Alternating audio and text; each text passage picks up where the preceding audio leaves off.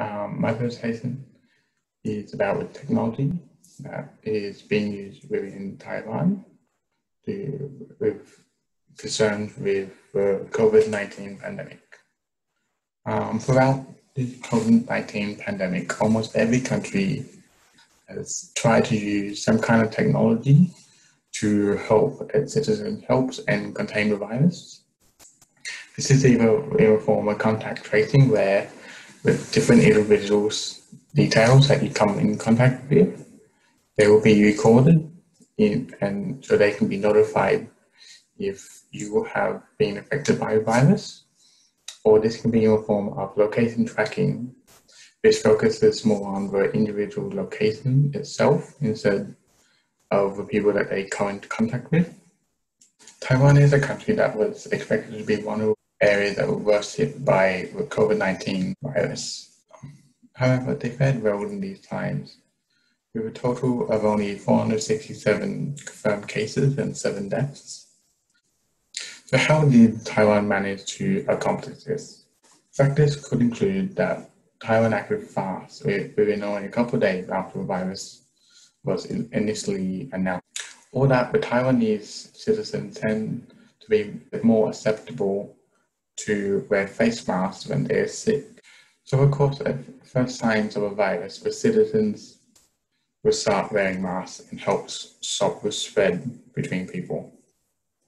When it comes to the technologies that were implemented to help with the COVID-19 pandemic within Taiwan, the technologies focus more on location tracking to help enforce quarantines of those that either had symptoms of a virus or visited areas that had a high amount of infections.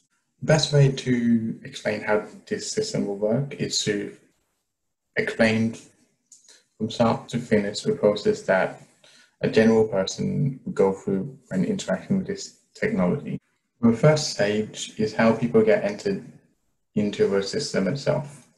For foreigners that arrive from overseas, they need to fill out an online form that they can access from a link or a QR code when they're going through customs. And this form, they will put in where they come from, what countries they've been in, and information such as that. And the system can check how likely they would be to have a COVID-19 virus based on the areas that they have been to. Residents of Taiwan already have a lot of their details implemented inside the Taiwan's national health insurance. They can go through a similar process if they have flown in from overseas, but a lot of the details would already be in there, to my understanding.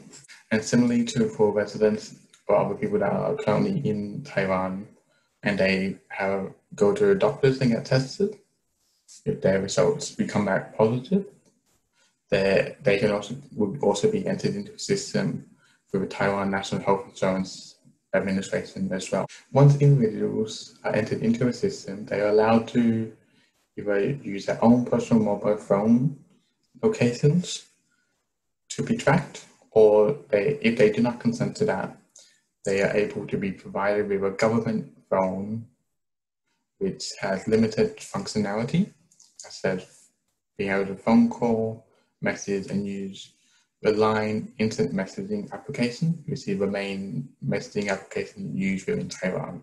Individuals will be required to either quarantine within their own residence or in a hospital, depending on how high risk they are. Once the individuals are within a place that they are meant to be quarantined in, this is where the location tracking technology itself will be utilized.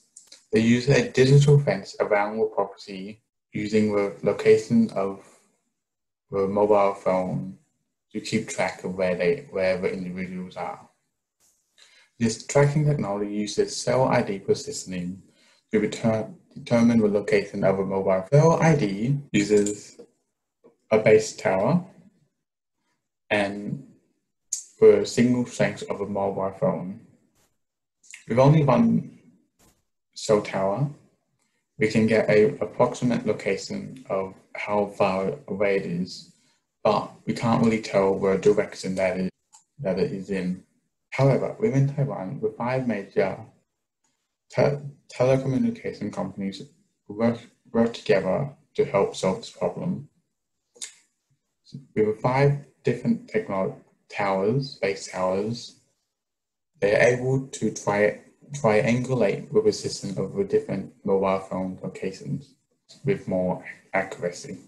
While the individuals are within quarantine, every day they are required to provide their body temperature and any symptoms that they may have throughout the day. This information can be provided through a call center if a person wants, or they're able to provide it through a chatbot within the Line instant messaging application. If an individual were to leave the digital fence around their property when they are meant to be in quarantine, the local authorities will be notified of this individual and their location for them to check in on them. Another location-based technology that has been created within Taiwan is an open source application on GitHub called Ask Face Mask.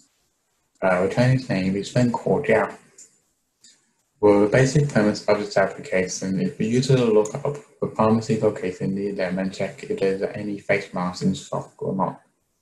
This helps prevent people from being out visiting every single shop until they find one that has some face masks in stock, limiting the risk of a spread of the COVID-19 virus. This is done with the use of two different interfaces. The first is a list that with all the different pharmacies within the area that users are able to search by name. The second is a map with a bunch of pins on a different location that they are within their area. When a user clicks on either one of the pins or the items in the list, a notification will appear displaying what information about said pharmacy. For example, this one says that they have 0 adult face masks and 68 children face masks from the time that the data was last updated. The data that is supplied for use within this app provided by Taiwan's Health Insurance Information Opening Service. This data set that they provide is said to be updated within every 90 seconds. What is next for this type of technology? One of the possible pathways is to create a portal that has all the different technologies that will be available to citizens to use to increase the ease of use for users. Thank you for listening to my presentation.